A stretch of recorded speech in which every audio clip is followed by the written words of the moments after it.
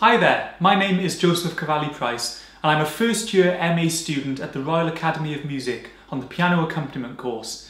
This is my proposal for the Jacob Barnes Prize entitled Music in Hospices.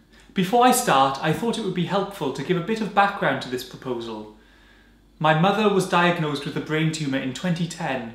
A few years later, after countless operations and radiotherapy, her diagnosis became terminal. In November 2019, she was admitted for end-of-life care at T. Olwyn Hospice, Swansea. I sat by her bedside for the last month and a half of her life, and through this, in a heartbreaking situation, I experienced firsthand the incredible people and care hospices provide. From the canteen staff to the cafe staff, cleaners, doctors and nurses. Towards the end, I felt increasingly helpless, and with my mum being non-verbal, felt unable to effectively communicate with her. This is where I turned to music. The gift my mum had inspired and encouraged in me was something I was now using to communicate with and express my feelings to her at the end of her life. Whilst this was a deeply personal tribute to her and one of our final special moments together, it had a wider impact. Hospice staff, other patients and patients' families expressed how much they enjoyed hearing live music on the ward, how it gave them special moments with their families, how it relieved stress and improved the general mood on the ward, and how much they would love to hear more music at the hospice in future. So, why is there a need for this project? Well, music in hospices and palliative care settings are often overlooked because of the connotations of a hospice. Many people have never experienced life in a hospice, feel uncomfortable working with palliative care patients, or aren't sure how to approach making music in this environment. This project is an opportunity to change that, to demystify hospices for many people and make music in palliative care settings the norm. Music in hospices has been the subject of many studies. In one case, commissioned by the American Journal of Hospital and Palliative Medicine, researchers found that people who listened to music reported less pain, anxiety, nausea, shortness of breath and feelings of depression, as well as an increase in feelings of well-being after listening to music. All these differences were statistically significant, which means that they were likely due to the music and not just because of chance. There is clear evidence that music in hospices isn't simply a token gesture, but one that can have a profound effect on patients' mental and physical well-being. Finally, although I personally have undertaken outreach work with organisations and charities encouraging accessible music making, for whatever reason, hospices are not usually included in their regular programming, and personally I have never received any dedicated training on bringing music into hospices. This project can help change that.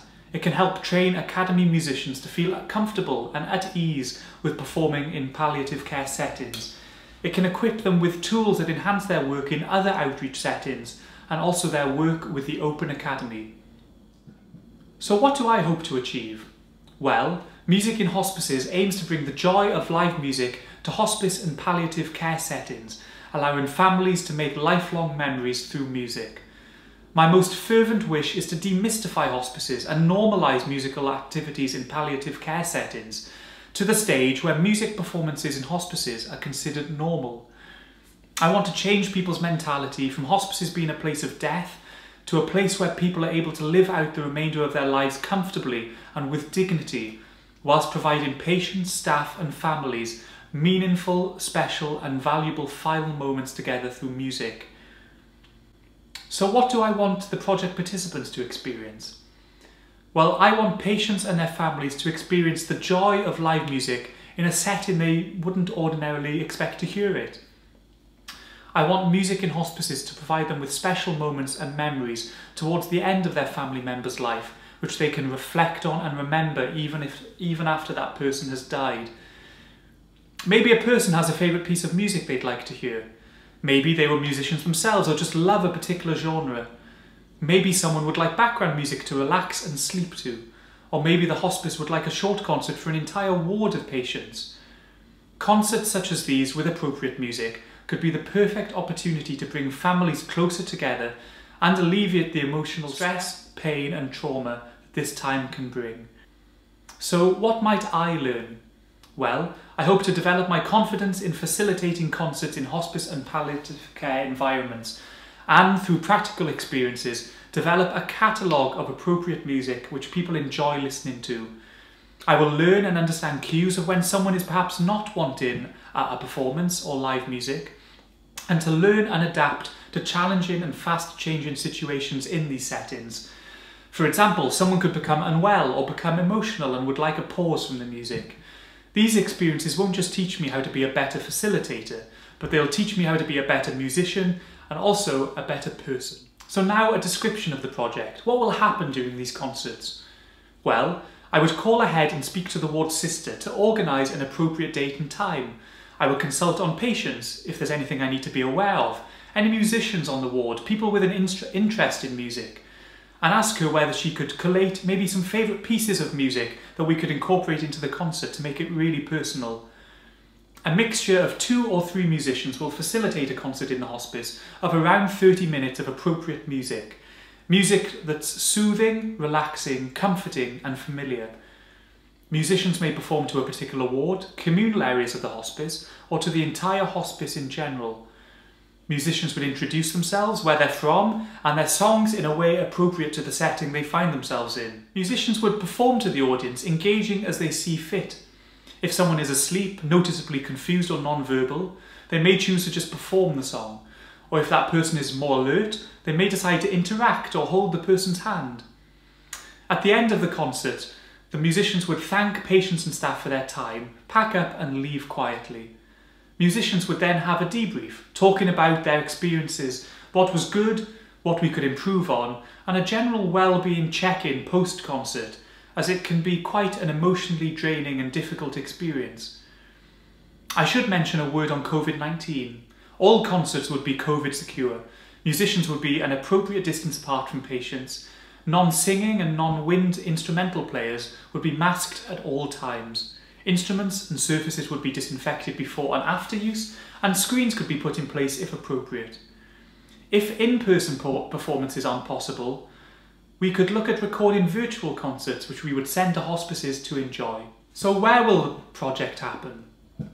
Well, there are 2 reasonable options I can see. We could either focus on hospices in London or hospices in Wales, or a mixture of both.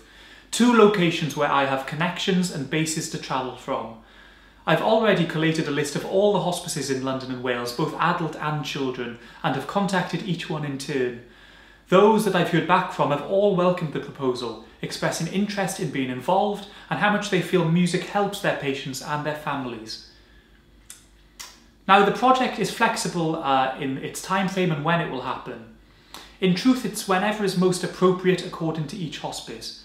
Maybe the weekends would be better, where more families would be able to gather together.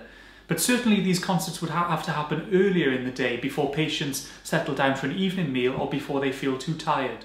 So how long will the project last for? Well, the project is also flexible in its duration, although I firmly believe that this could be an extremely beneficial addition to the music outreach scene, and would love, with support, to really establish this as the foremost organisation for music in palliative care settings. Well, the main prep work and logistics will be organising which hospices to go to. This will include phone calls with hospice staff to discuss whether they would like live music, and from there agreeing to a date and time with the hospice staff in advance.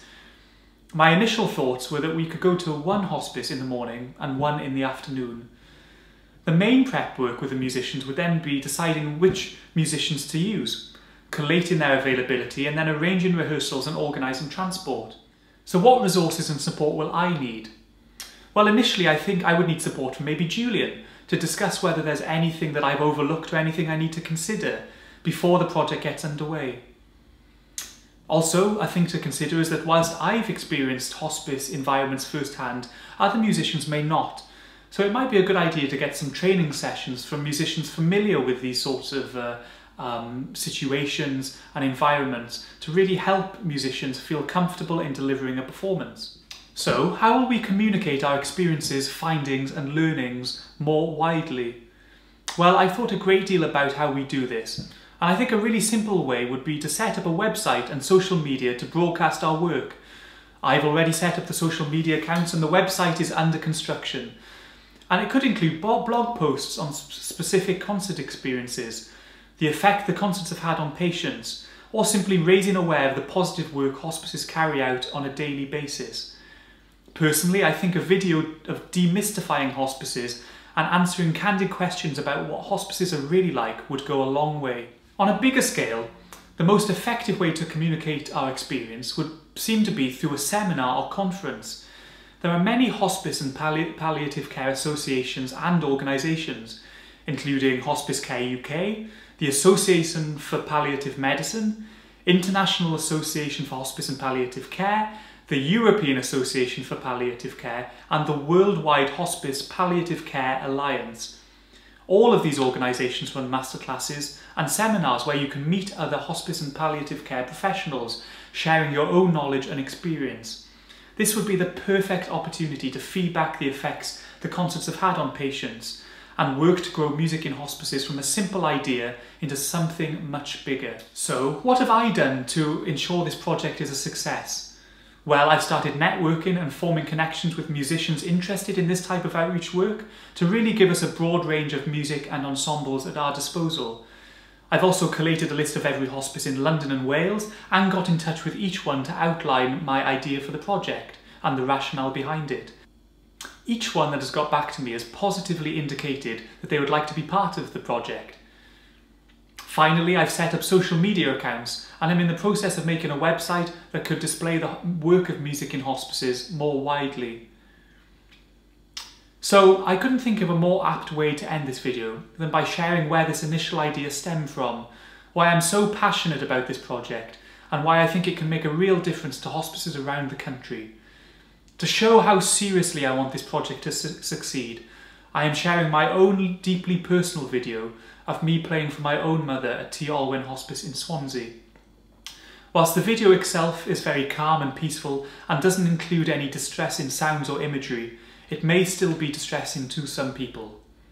Thank you for your consideration for my project.